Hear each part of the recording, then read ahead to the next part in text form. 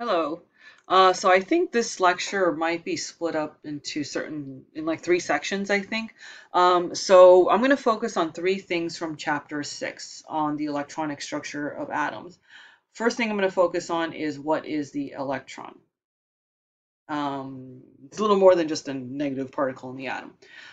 Then I'm going to go over some orbital review and talk about, well, where is the electron located? And then the last thing I'm going to show you is calculation of energies involving the electron. Before we get to talking about what is this electron, there is some background information on waves you need to know because there's going to be some calculations involving waves. So if you took physics, this should sound familiar. If you haven't taken physics, this is just a little bit of what you need to know. So waves can be actually mechanical waves, like if you tie a rope to the end of a string. If you tie a rope to like a doorknob and you're shaking the rope up and down, you see the waves. It could be waves to the ocean. But most importantly for this unit, it's electromagnetic radiation, which is light. And that's actually a type of wave. Couple of things you need to know about waves is the wavelength, and these are flipped, I'm sorry, but the wavelength is the distance between either the two peaks, I think the two crests of the waves, or the distance between two consecutive troughs of a wave. The frequency is, well, how many times this wave is passing through a certain point. Frequency is given per second, so per second is oh, second to the -1 power. Okay, wavelength is going to be given in meters, which is m. Okay, so those are two background pieces of information to know about waves, what the frequency is and what the wavelengths are. So as I said earlier, electromagnetic radiation is wave, essentially light. So all of these that you see up here, these are forms of light. You can go from radio frequency. This is the actual radios you listen to. It's a type of electromagnetic radiation. Microwaves coming from your microwave. Infrared, this is heat coming off of your body. The light you can see, it's a very small range. This is the visible region of light. Ultraviolet, the rays that give you sunburns. X-rays, this is when if you break your bones and you get an X-ray, that's that type of electromagnetic radiation. And this is the most dangerous kind, gamma rays. This is radiation coming off of exploding stars and such. So you can describe each of these waves with two pieces of information. One is the wavelength and one is the frequency. So if you notice your gamma rays, these are the most dangerous type of electromagnetic radiation. They have very small wavelengths. On the other hand, your radio frequencies are your least dangerous type of electromagnetic radiation, and they have very large wavelengths. So these are very long waves, whereas your gamma rays are super, super short little waves. The shorter the waves, the shorter the waves, the more often they are going to occur. The longer the waves, the less often they're going to occur. So this is about 10,000 times per second, and this is way more than 10,000 times per second. Okay, and why that relationship exists, it's because every single electromagnetic radiation type travels at the speed of light. They travel at the exact same speed. So if they have very long wavelengths, then they aren't going to travel as often, or their frequency won't be that high. On the other hand, if they have very short wavelengths, then they're going to have very high frequency, because if you multiply the wavelength and the frequency, you should always get that number. Okay, so this is an equation that you're going to use later. So this is speed of light. Okay, so this is frequency, and this is wavelength.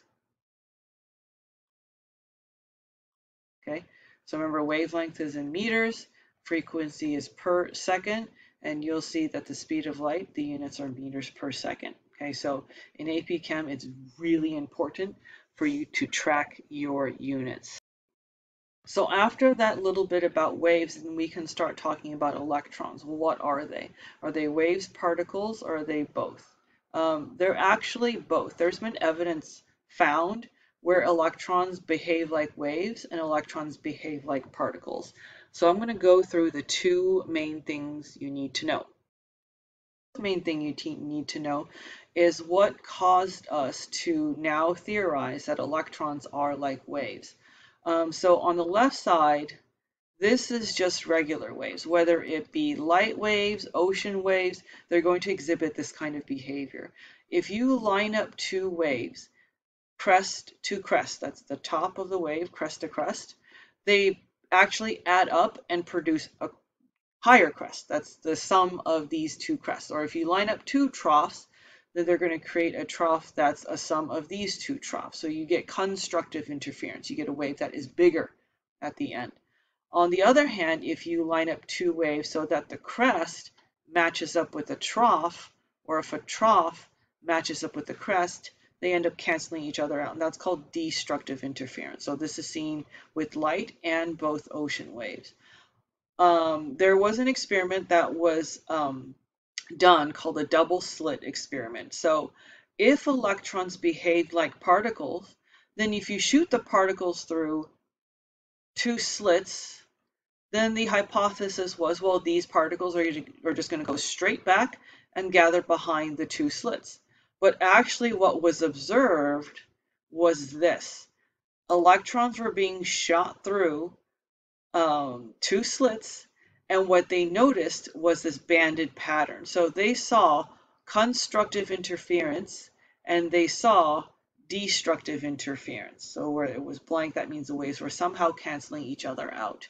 And so this is one piece of evidence that kind of proves or shows that electrons behave like waves, because they are exhibiting constructive and destructive interference when they're being shot through this double slit right here. All right. Now we're going to look at the piece of evidence that showed electrons were like particles. And this is, the experiment was called the photoelectric effect, and I believe Albert Einstein was the one that did this. And he zapped a piece of metal with light rays. And so he was trying to see how electromagnetic radiation, which is light, interacts with atoms on that piece of metal.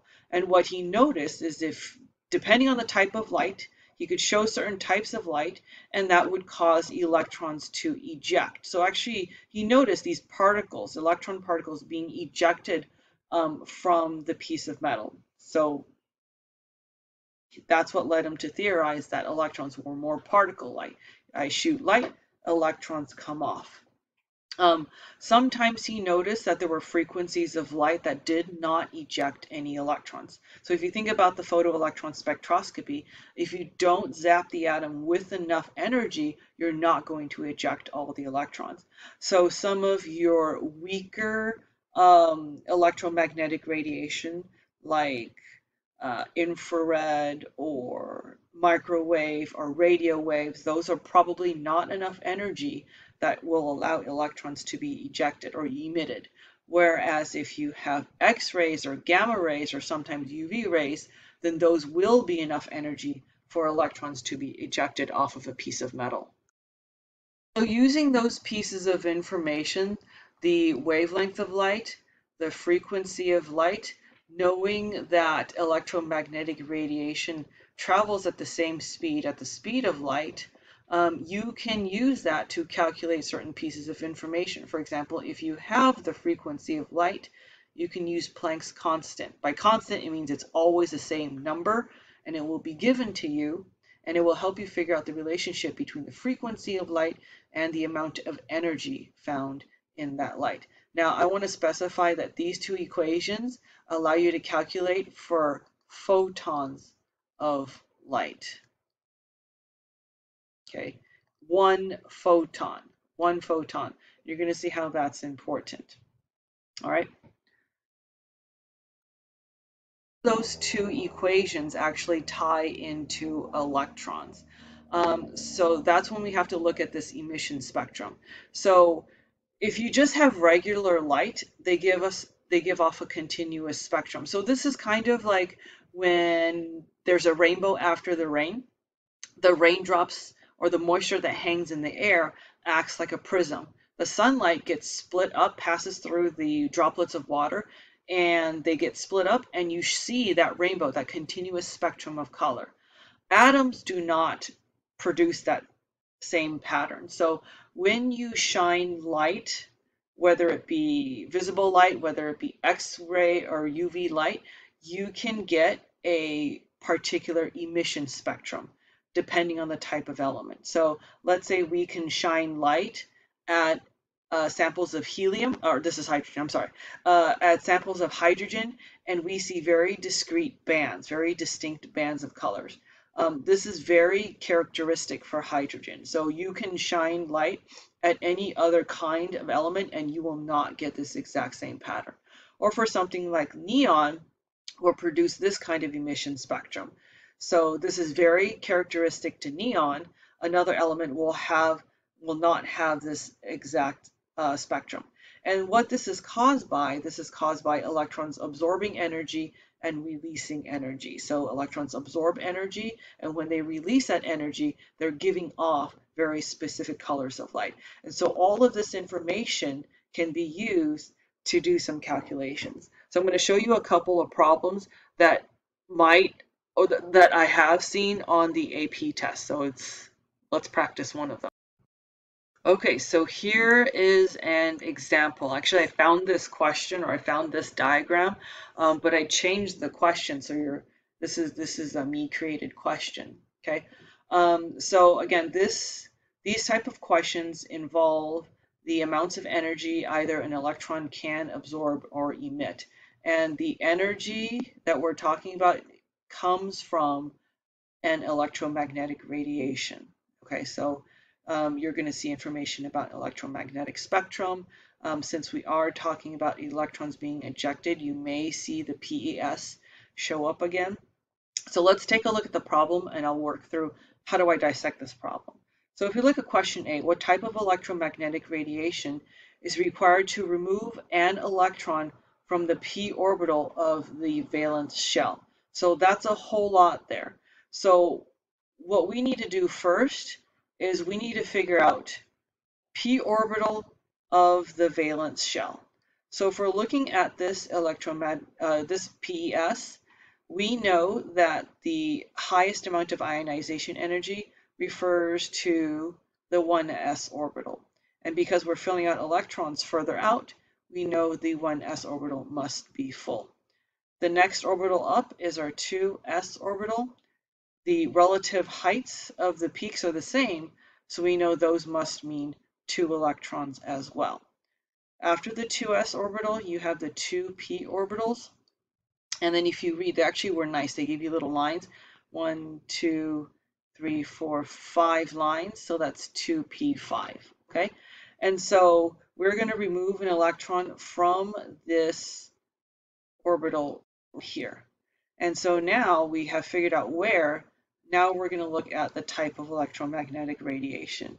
And what can help us with that is the amount of energy. So we know if we need to remove an entire mole of electrons, this is how much light energy we need. Okay, this is how much energy we need.